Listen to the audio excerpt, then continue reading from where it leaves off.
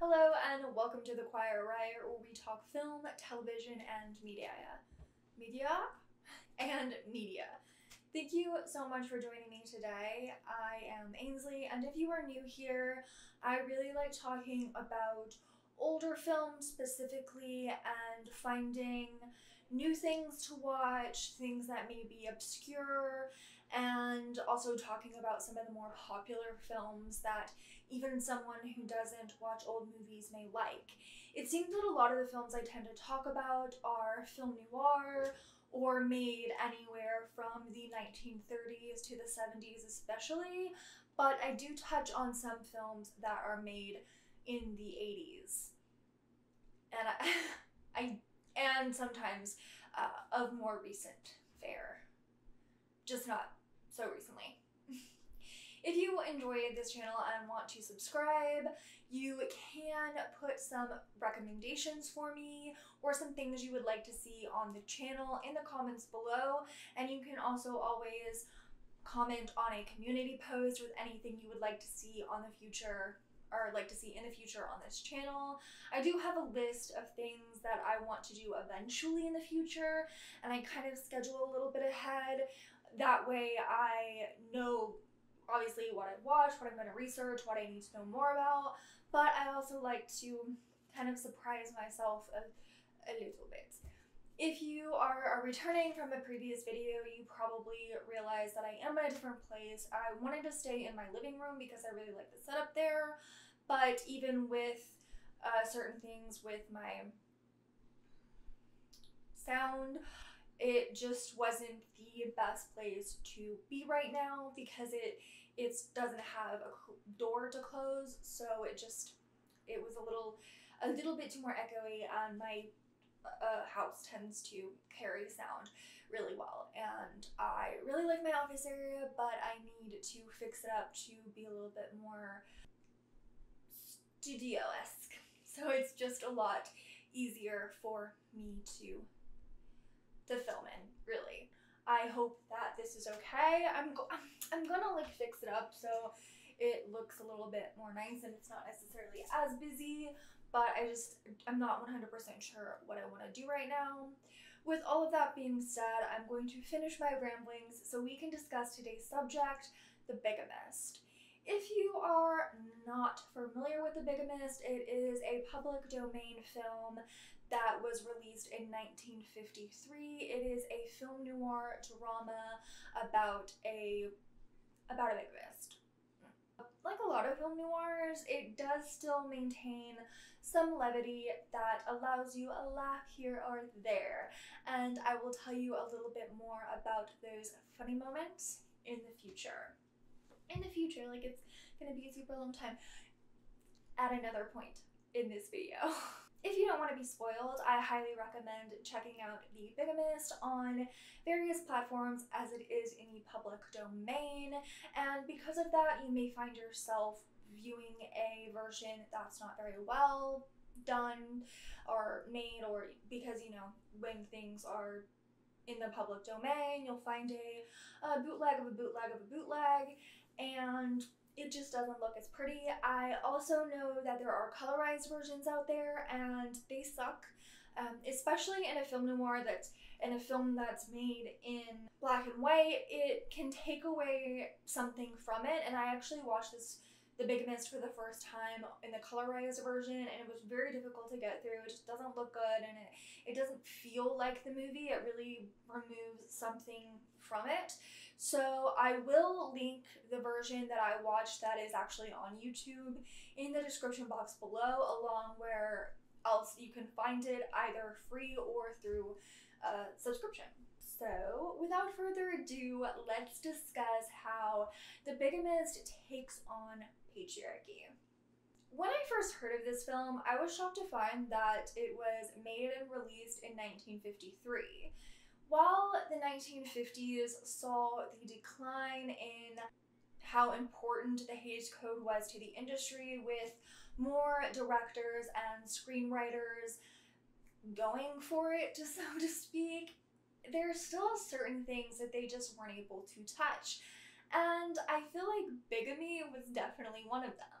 After all, you have not only infidelity, but you have a man who is literally married to 2 different women, and he's breaking the law there as well. And of course, this being a film noir, that means we are following a morally gray character, and in this case, we are following Harry Graham, who is the bigamist this film is named after. Really glad that I found this film because it is directed by Lupino, who is both an actress and director. A lot of you may know her from the episode of The Twilight Zone in which she directed, and she obviously shows quite a bit of talent.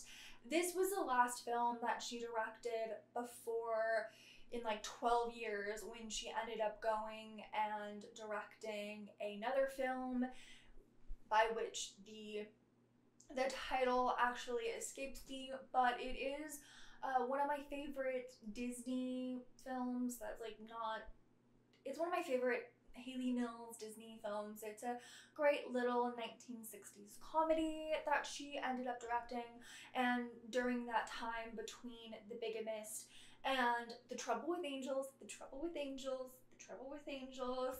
she was actually directing quite a bit of television, really honing those skills.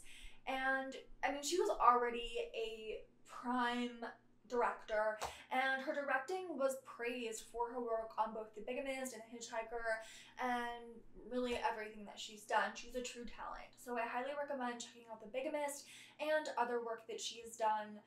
Director Ida Lupino also stars in the film alongside Edmund O'Brien, Edmund Gwynn, and Joan Fontaine.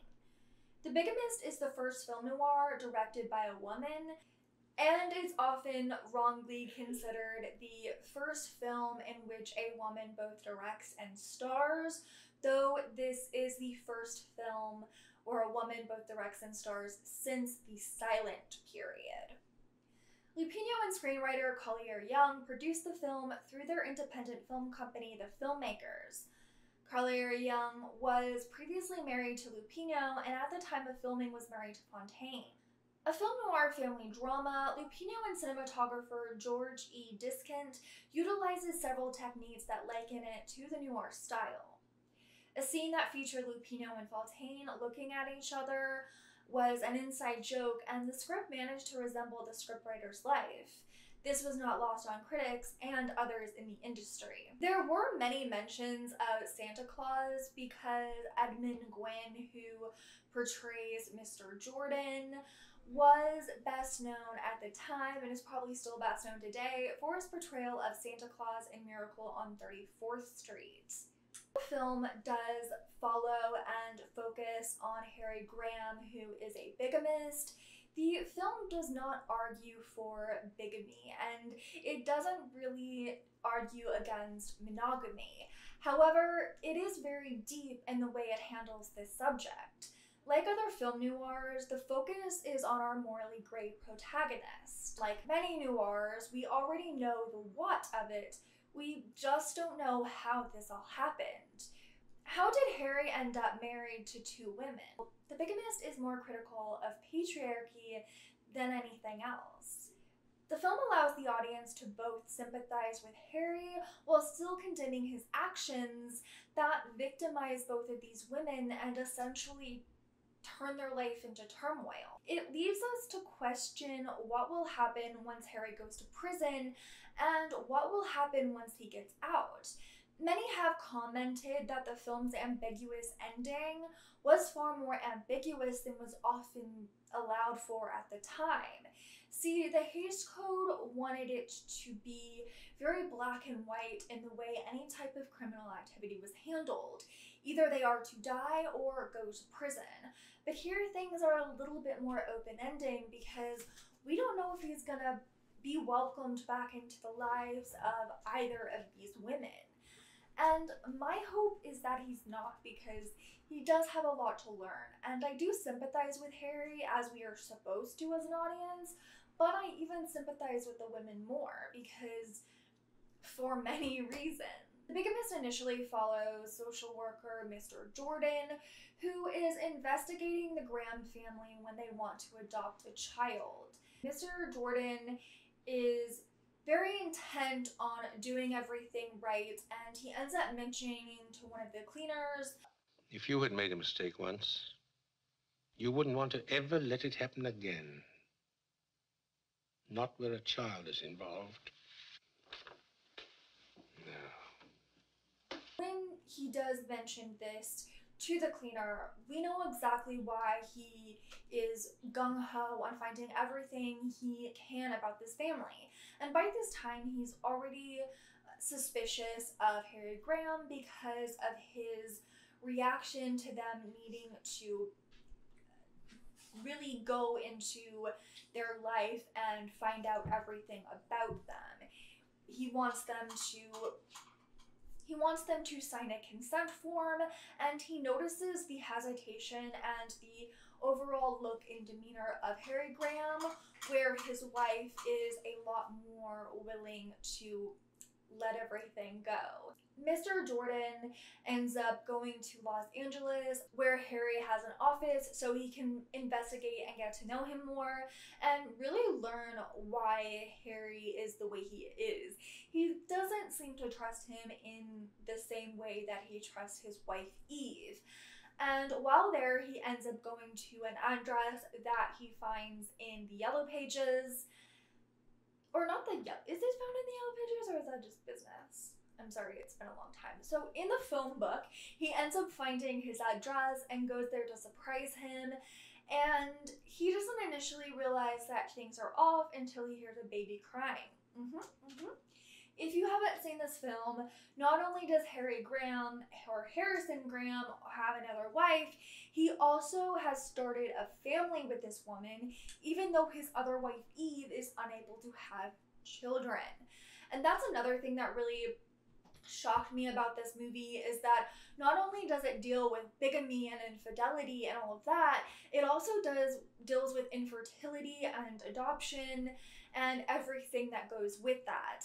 I also appreciate how this film not only handles adoption, but handles everything that goes into it and handles the work of a social worker who might be doing a little bit more than other social workers would be doing at the time. I'm not particularly, I don't have that particular knowledge of what social workers exactly do in the process of either fostering or adoption, but he really goes out there and tries to get the info because it's a child. You're not just handing them over a toy. You're handling them a human being, which they're gonna bring into their family and they're gonna take care of. And so it was great to see adoption really be treated like a serious subject. My only qualm is that there are times where they refer to what will be their child and what is a child as it. So I don't know if that's just more language and how it was used, but like I feel like him or her would have been a lot better to use.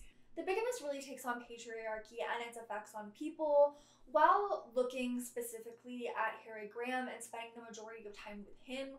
We do get to spend time with both of his wives, even Phyllis. Phyllis is not originally from Los Angeles, and she's a little bit more of a free spirit, a hard worker, and the same goes in that sense for Eve, because of her infertility and what she's had to go through and finding that out and all of the tests that she's had to take, she's really thrown herself into work. And apparently prior to that, she didn't work for the company that is owned by her husband, but they end up running it together. And it tells us that that is where a lot of her time and energy is focusing on. And this causes Harry to be lonely, and he ends up seeking solace in another woman, beginning with flirtation. And she's of course not going to realize that he's in a relationship or married to another woman, and you're thinking, just talk to her. And I mean, even today, when anyone, but especially men, feel a certain way, they can often be taught not to, like, oh, just keep that to themselves. And of course that can be different for everybody, and I'm not a man, and so that's not the experience that I would be living. But people, regardless, do tend to keep a lot of that to themselves. And I just know, like, patriarchy, it doesn't just affect women, it also affects men. And in this case, it is greatly affecting Harry, who is finding it difficult to be honest with his wife about what he is filming, what he is feeling. I think he is afraid to open up about his own loneliness and his pain and say, hey, like, I want us to be able to spend time together when I'm home and all of that. So in a sense, I think it's him being afraid to open up and be open with what he is feeling, thanks to the good old patriarchy saying that's not what men do. And it's also important to remember that this is the 1950s and it's gonna be a little bit different than today, but there's still a lot that those of us in the year 2024, yes, the 21st century, we're in the 21st century, we're in the 2020s.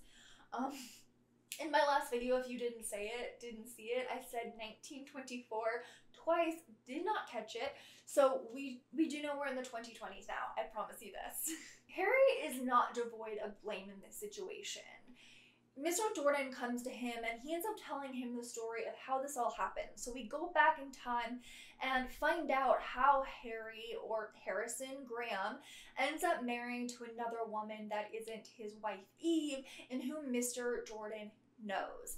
And Mr. Jordan, though very upset about the situation and he wants to go to the police and that's what he wants to do first, he allows Harry to tell him what the hell happened, how this happened.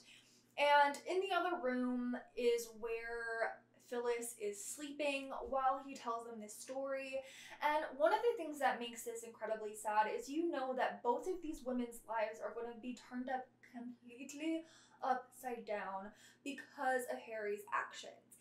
It's important to note he is 100% the bad guy here, and he also knows he is the bad guy here.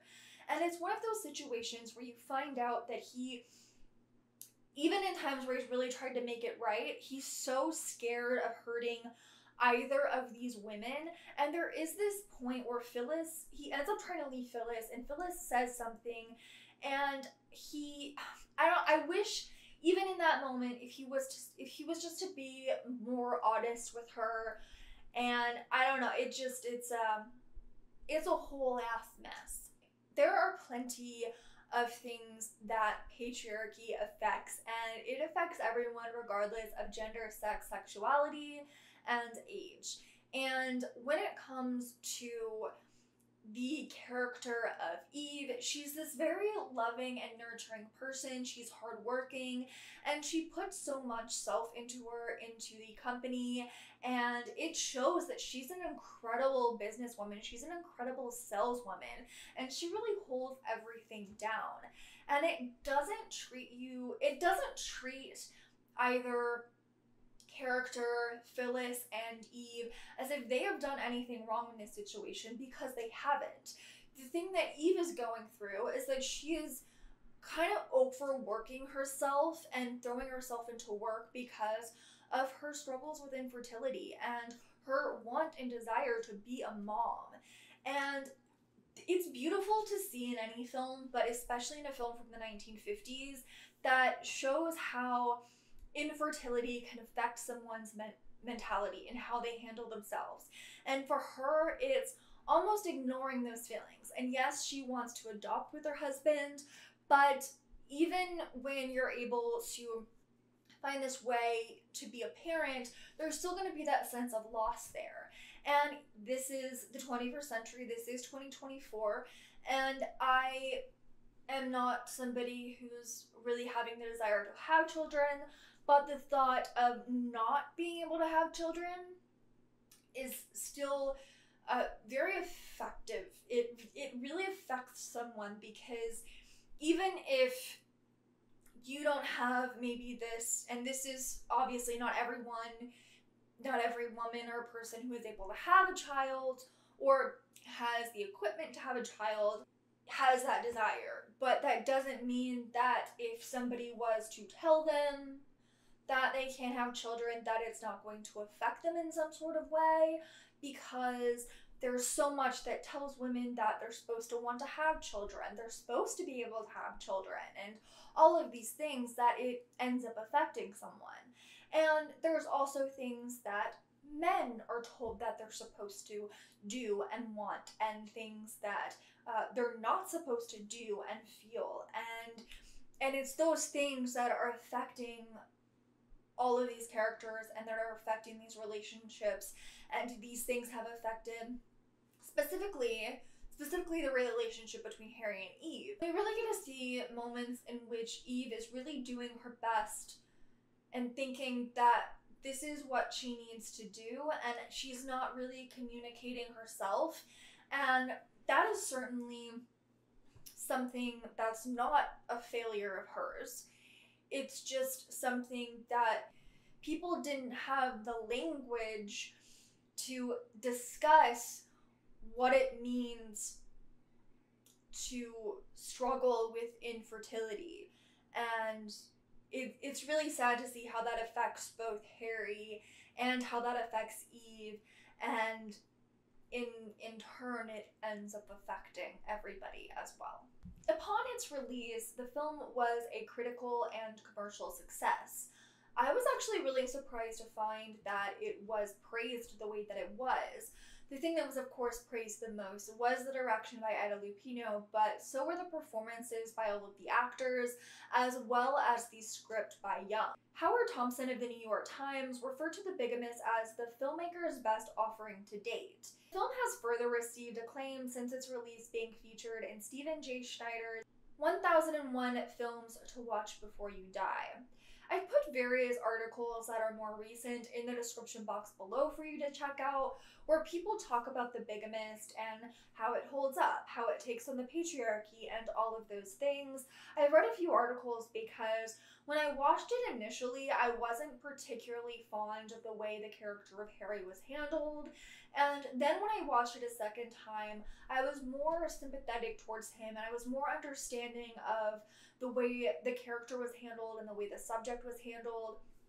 And of course, right now there is a lot of issues in regards to media literacy. It just seems to not be a thing right now. People are really struggling with it. And I think a big part of that is because of social media, because people feel as if they, this subject is maybe a bit taboo, or this subject, it's something bad.